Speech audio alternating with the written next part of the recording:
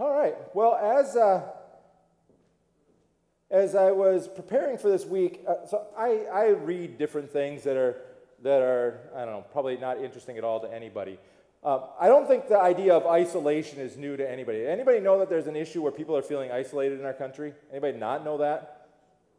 Okay, so that's not new. What I found interesting, though, and I don't know why, like I said, but I've started reading these articles about cell phones in schools.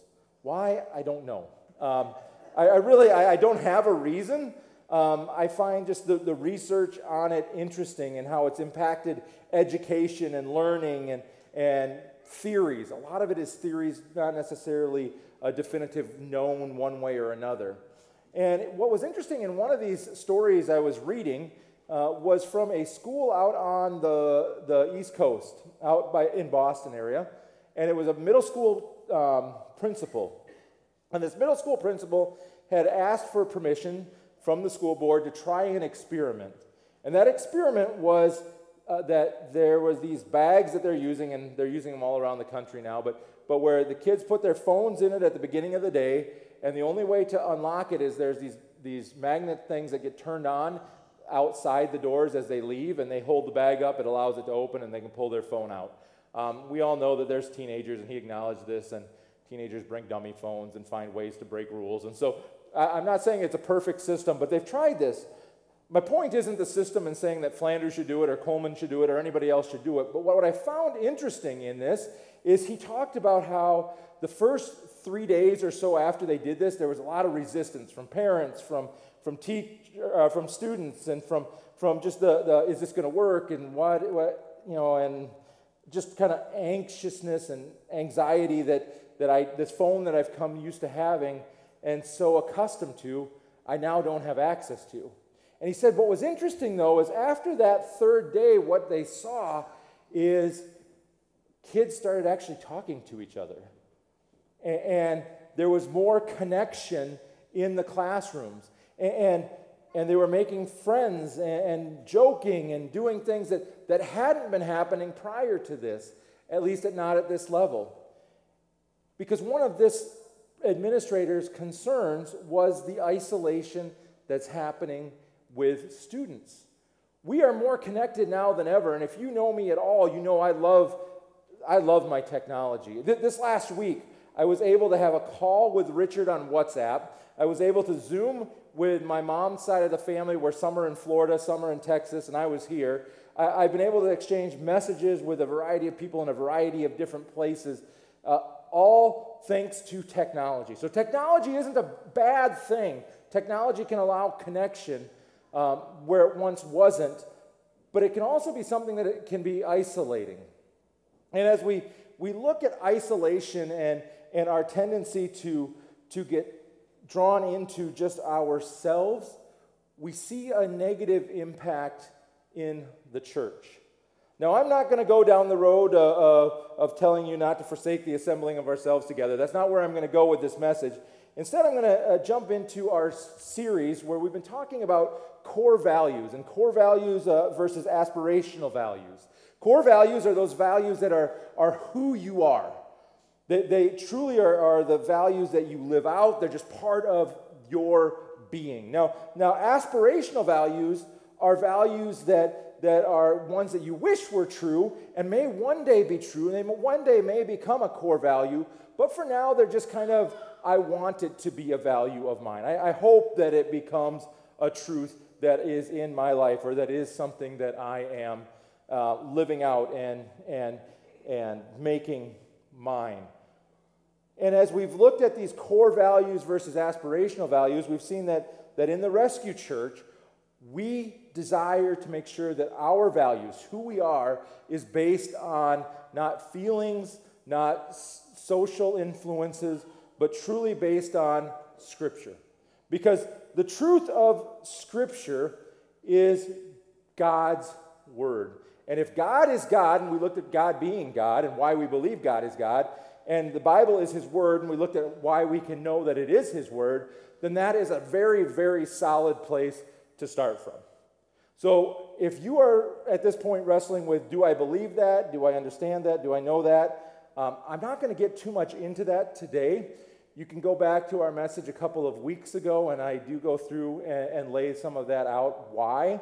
I'm happy to have those conversations with you as well. Just know that I'm going to step into this on the assumption that God's word is truth and that God is God. And even if you don't believe that, there will be other things that apply to your life through this. All right, we're going to get into Matthew chapter 28, verses 19 through 20. And last week, we jumped into our first core value, which was reaching lost people with the gospel. And obviously, Matthew 28 falls into that. It's probably the most common passage that you would see used. But we're going to dig into this in a little bit bigger with all 3 verses of 18 through 20. I know, huge, 3 verses. Actually, 18, 19, 3 verses. All right, it says, "Then Jesus came to them and said, 'All authority in heaven and on earth has been given to me. Therefore, go and make disciples of all nations, baptizing them in the name of the Father and of the Son and the Holy Spirit, and teaching them to obey everything I have commanded you, and surely I am with you always to the very end of the age.'" A lot has happened at this point. I mean, this is near the end of Jesus' time here on earth. And so he's experienced a lot. His followers have experienced a lot. And they're about to experience more because Jesus is about to leave earth and ascend to heaven. When I have loved retail. I loved retail management. I did this for years.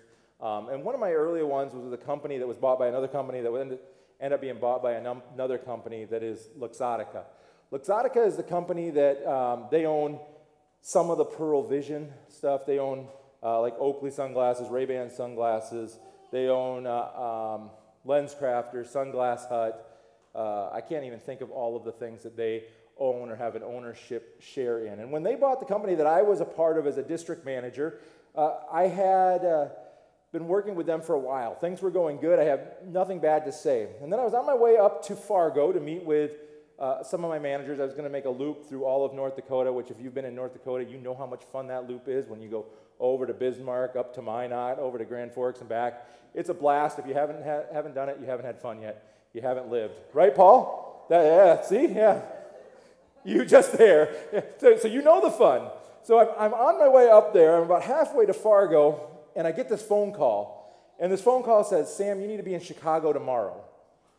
And I'm like, okay, Chicago's this way. I'm going this way. They said, "We'll get you a ticket. You fly out in the morning." So I turned around, went back, and I'm like, what is going on?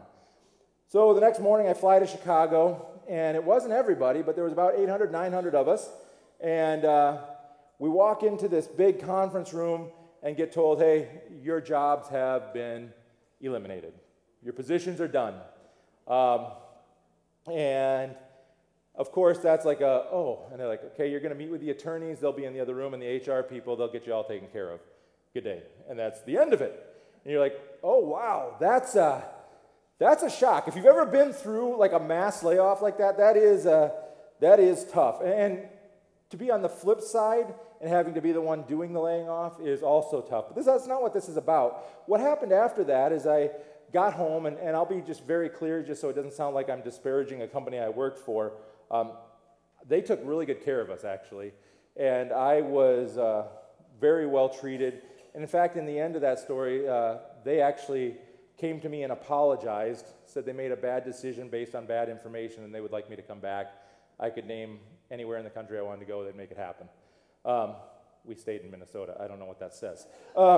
Anyway, but so this company was good to me. But before, after I'd gotten the word of the layoff, and I'm calling all these managers, people that have worked for me for years, people who I've known, many of them I've hired, I've worked to develop, I know about their families, I know the things they're going through, walked through one of them going through rehab with addiction, and it's like all of this stuff, and you're like, it's all swirling around. And one of my managers said to me, "Sam, we'll all walk. We'll all walk. We'll show them that this was a bad decision." I'm like, wait, hold on a second. Time out. That's a bad idea. I was flattered. Don't get me wrong. There was a part of me like yeah, they love me. But there was another part that goes, that's terrible. You all have families to provide for. They haven't done anything unethical. Stick it out. See what happens. And at the very least, if you're going to make a move, wait till you have a plan, not just, hey, we're cutting off and we're running. Why I bring that up is when Jesus had spent all of this time with his people and he was getting ready to leave, they had a question of what comes next. Just like my manager were like, what comes next? The person who's helped us get to where we are at is not going to be here. Now what? And so Jesus in that moment has a much better conversation than I had with my managers and says, hey, let's sit down and let's talk about this. Let's talk about what's coming next and what I want from you.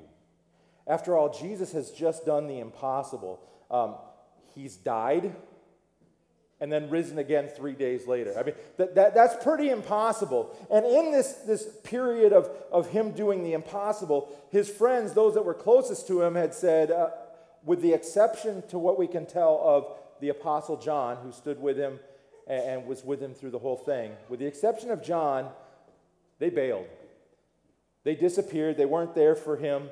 Maybe they were at a distance by some of the readings, but they weren't there walking through it with him. In fact, to make it worse, you've got Peter, who has not only said, hey, I'm going to back off, I'm not going to be near this. Peter's even denied knowing him. He's been like, okay, yeah, I'm out. And they're like, oh, this is your best friend, right? This is not even your best friend. You know this guy. He's like, nope, don't have a clue. Hey, you were with him. No, I wasn't. 3 times denies him. And yet, in this time since the resurrection, Jesus has come back and restored those relationships. He's met those people where they're at. He's given Peter a chance to say that 3 times that he denied him, he's now given him 3 times to affirm his love. All of this has happened. There's been this whirlwind. And then Jesus is getting ready to leave. Now, I do want to pause here, though, on Peter for a second, because it may be a word for somebody, and just say, if you're at a spot in your life where you're going, hey, I've kind of wandered away too. I've kind of stepped back away from God. Things hadn't been going real well, so I disappeared. I want to just encourage you. He will invite you back. He wants you back. He will welcome you back. And as a church, we want that to be our attitude. If you leave for a reason, unhappy, upset, whatever, we want to be a church that is welcoming back and is willing to restore relationships. Okay, anyway, but moving on from that. So Jesus has done all of this and now getting ready to leave again. But this time his followers aren't running away. This time they're all in. They're like, hey, we're here. What's next? What do you have for us to do? And instead of saying, nope, I got nothing, I'm gone, he says, here's what I've got to do. I've got a plan and I've got a challenge to you. In fact, I am inviting you in to being part of what I am doing and what I want to do. A good boss is willing to share responsibilities. A good leader shares responsibilities.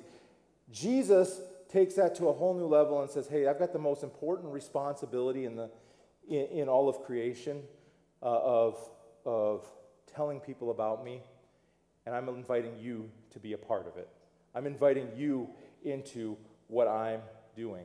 But Jesus says not, hey, I'm doing it and I'm out. I'm giving it to you and I'm out. He says, I'm sending you the Holy Spirit.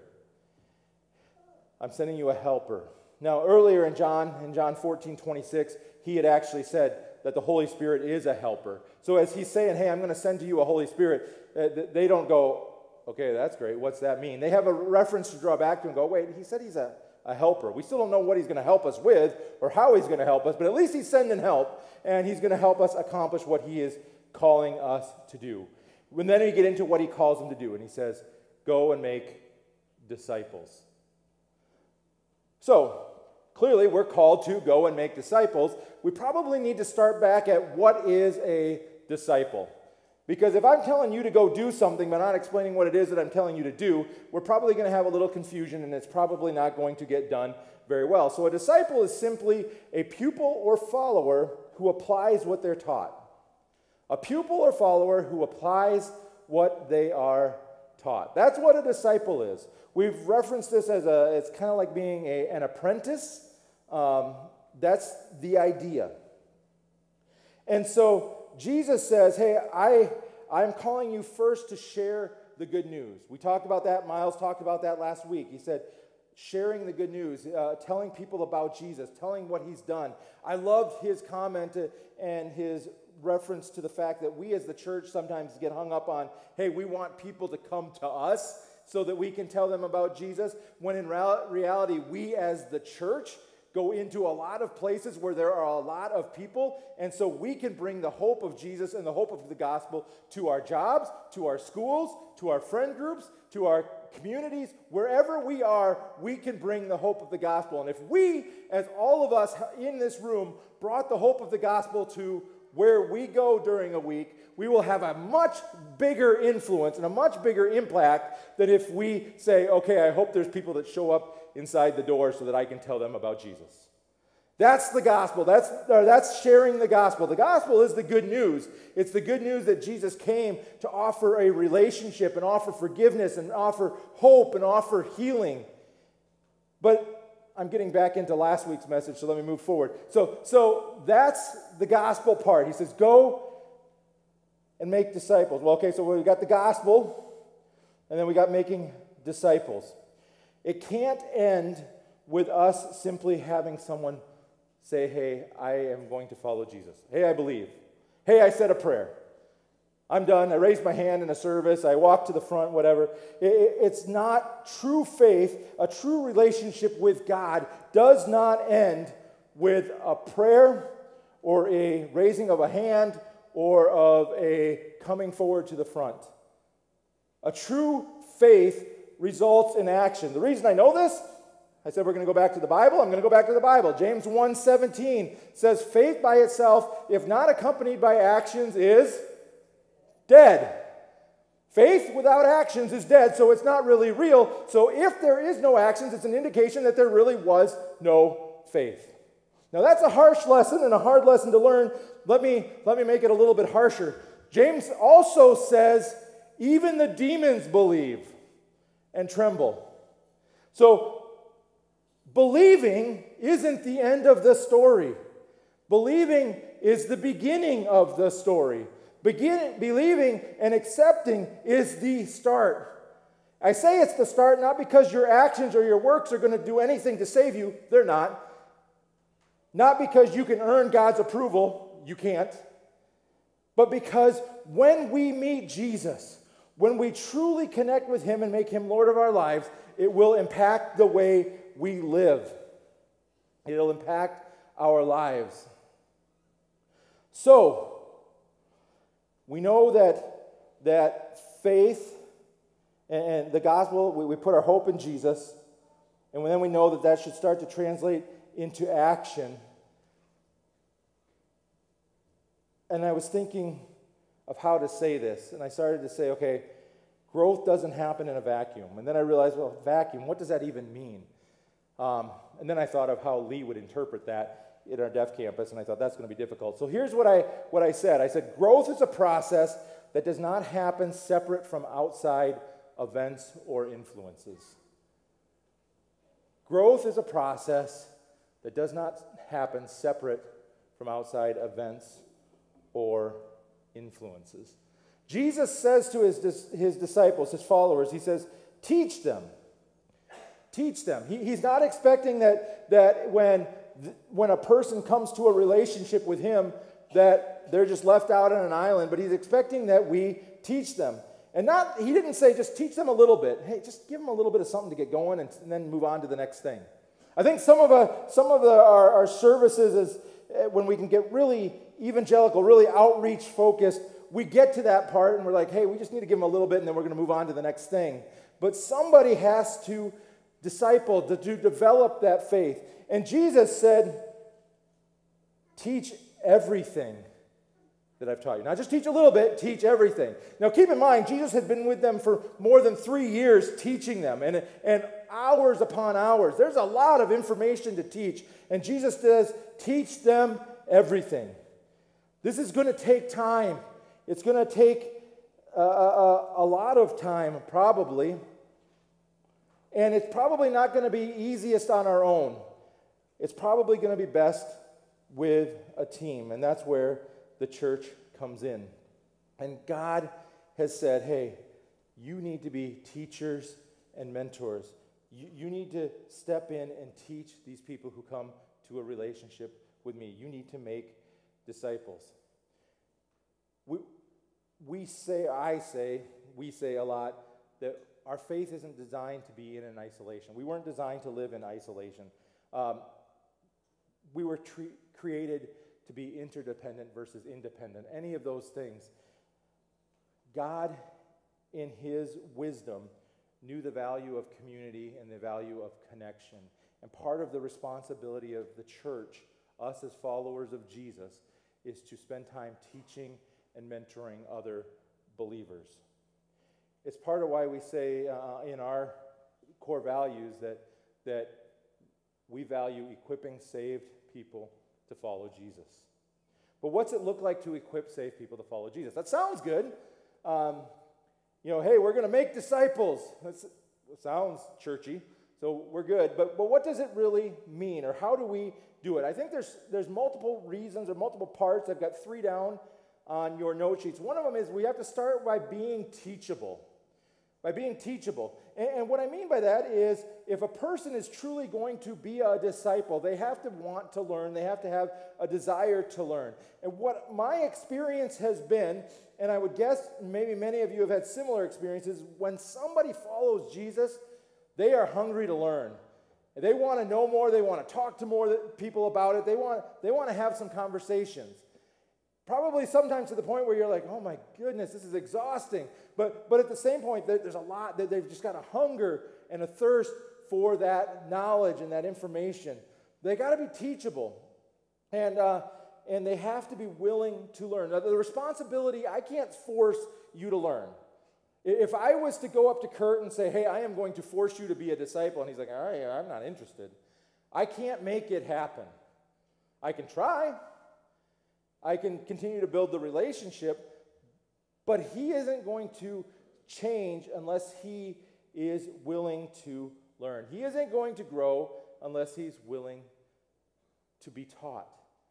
He may have knowledge, he may have all that, but it won't affect his life if he isn't teachable. I had a friend who I met with for months to illustrate this point.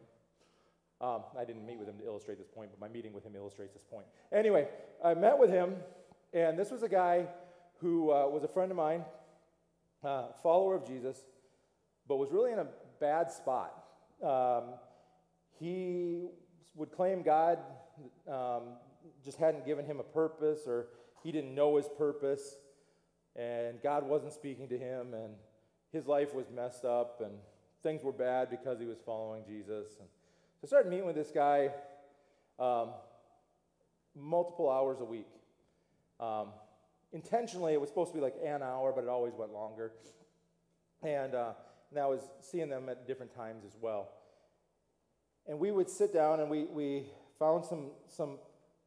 First, we were sitting down just kind of trying to study and go through some sort of Bible teaching. I was like, okay, this is not working. Let's try something else.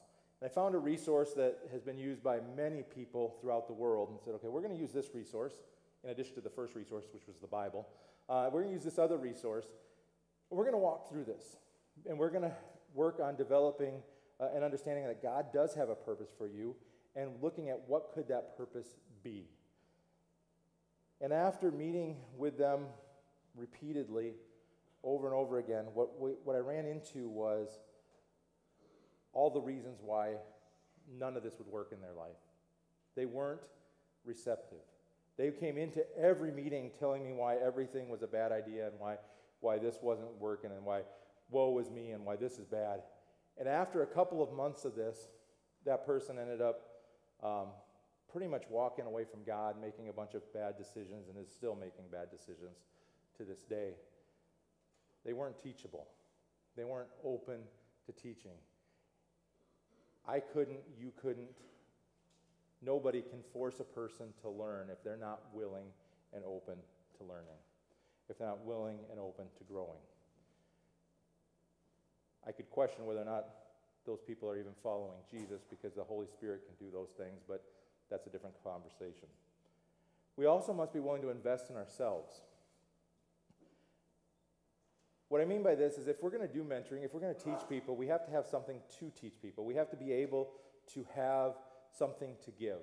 And if we haven't grown, we aren't able to give. It's a reason why, if we look in the First Timothy passage that we've been studying, when we see in 1 Timothy where Paul talks about elders being people who are more mature, more experienced Christians, have been following Jesus longer, is because they have to have the learning and the growth and the knowledge to be able to pour into someone else. And sometimes that ideal isn't possible, but when it is, that is the way that you want it to be. You want those mature Christians plugging into other people who are plugging into other people. And when we do that, then we're able to grow, which leads us to the next thing, which is we got to connect with people. Because if we're not connecting with people, all that growth and all that knowledge and all that stuff that we're bringing into ourselves, we can't pour out into somebody else. I mentioned earlier that we have split Jess Bowman's position here with the Rescue Church into 2 spots. We did it for a variety of reasons, but one of the main reasons was that as a church, we believe that God has us here for the long haul, not just for this generation, not just for the next generation, but that God's going to continue to work.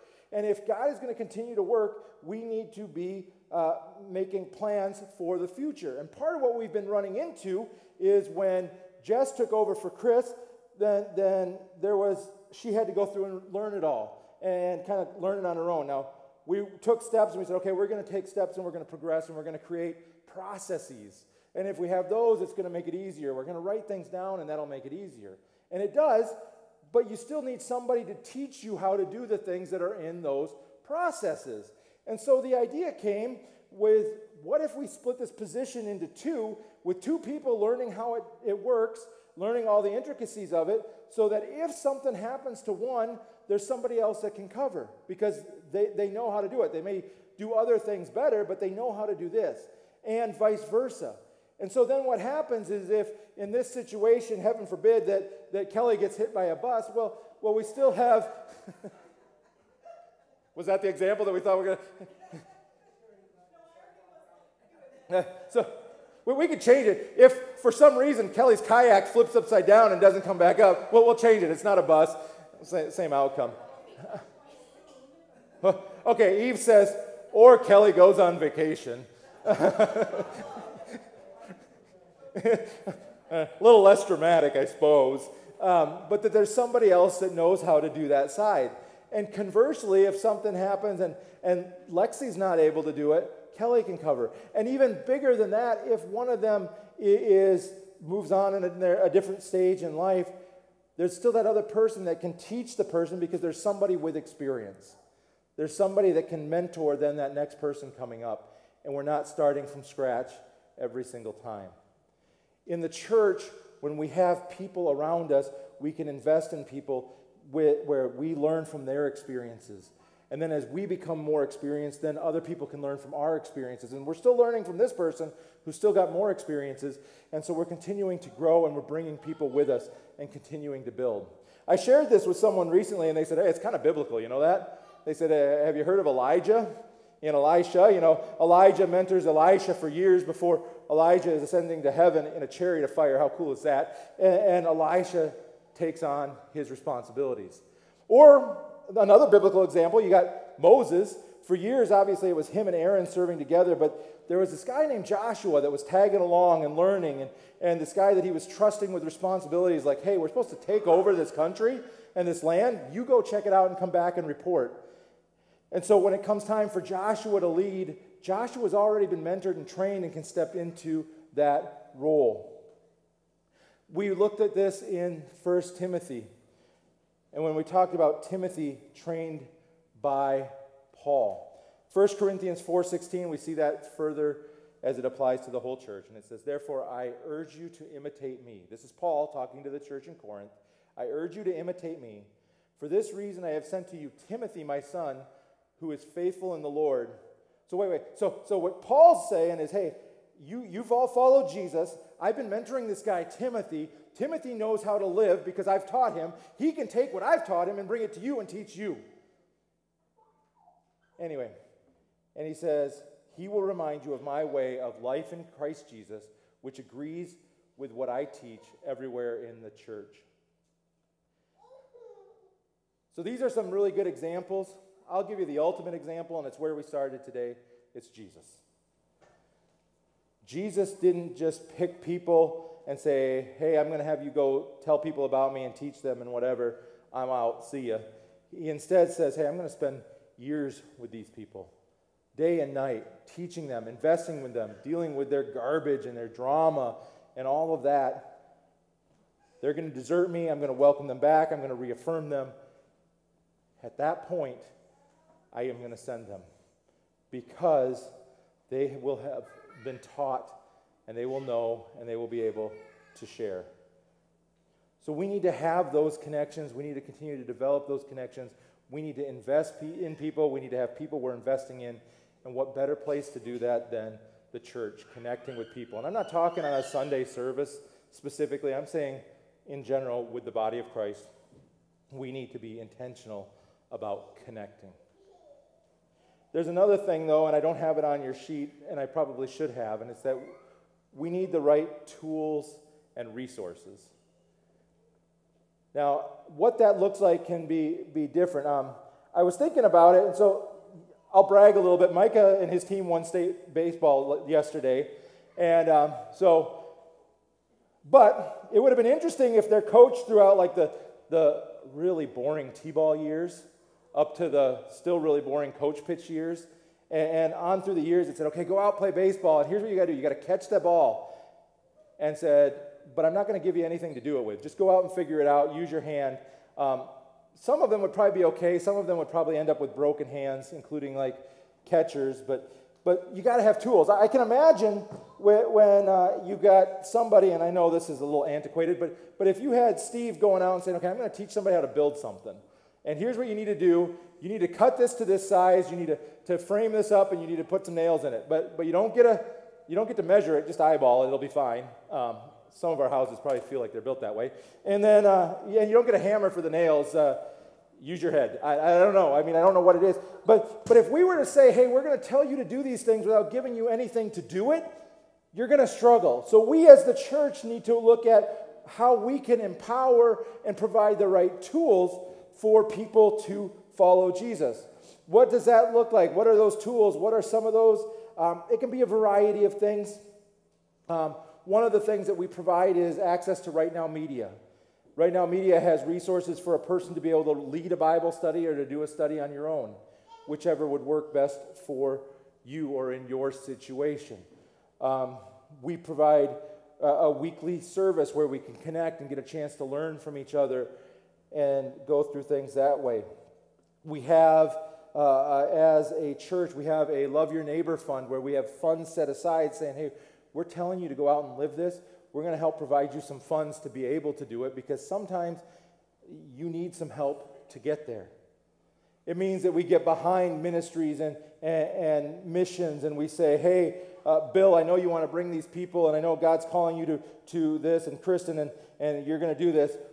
We're going to try and do our part to help make that happen with raising funds for Warrior Leadership Summit. We've got a group in D-Side, Jamaica, who is working to serve their community so that their community knows that they are loved. But it doesn't work real well if we say, hey, yeah, go out and feed and help and take care and mentor. Yeah, I know the reason you need this is because there's not a lot of funds, but we're not helping you with that. Good luck. So we provide funds. People put in their time. That's a huge resource. A huge resource as far as the time to spend mentoring somebody so that they are able to go out and do stuff. The availability of someone when they have questions to know that, hey, I can call and talk to this person, this mentor, because I know they're available. One of the things with Hope Recovery is that you need to have a sponsor. And at the very least, you need accountability people because you need people you can go to and ask questions who can be a resource for you to help you as you continue to grow in your recovery. There's also our gifts, abilities, all that. We need to be able to invest those in other people and help them build their abilities, giving them a chance to use what God has given them. Okay, so all of that, let's wrap up. I just want to answer a few questions. If this is important, well, let's start with this one. Is it truly a core value of the Rescue Church? Is this something that we truly are doing, or is it just aspirational that we're saying? I think that's a question that we need to answer. Another question we need to think about is, if I'm not doing this, why am I not doing it? Am I not doing it because I don't know how? Is it I'm not doing it because I haven't been shown how? Or is it flat out just disobedience? I know what I need to do. I'm just choosing not to do it because, it's a little hard. It's inconvenient. It gets in the way of me doing what I want to do, Is it because I don't realize how much God loved me, that he was willing to give his son and he was willing to give everything for me? And so as a result, that love should cause me to want to give and invest in other people. But if it's not happening, why not? And if we want it to happen, and if we want to see us as a church grow, and I don't mean just the Rescue Church, but even if we want to see the body of Christ grow, we need to reach out and connect with people, like Miles talked about, but not just leave them there at, hey, I've told them about Jesus and they've made a decision, but spend time walking with them, growing and developing, and then we get that multiplication thing. Because as we invest in them and they start growing and developing, and they invest in others and they start growing and developing, we reach more and more people through a multiplication factor, a multiplication opportunity. So as we wrap up, I'll summarize it this way. Are you obedient? Are you teachable? Are you investing in others? And are you taking time to invest in yourself? Let's pray.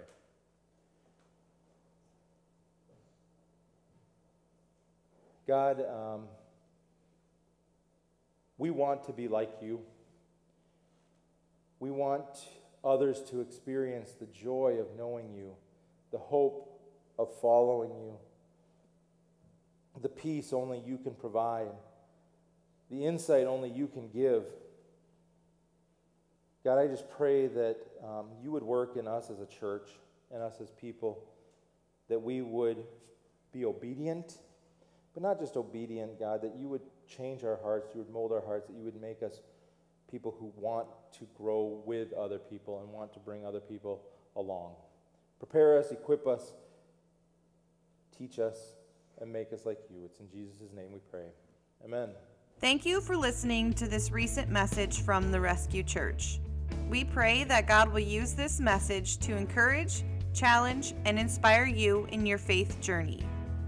To hear our messages live, head to one of our physical campuses.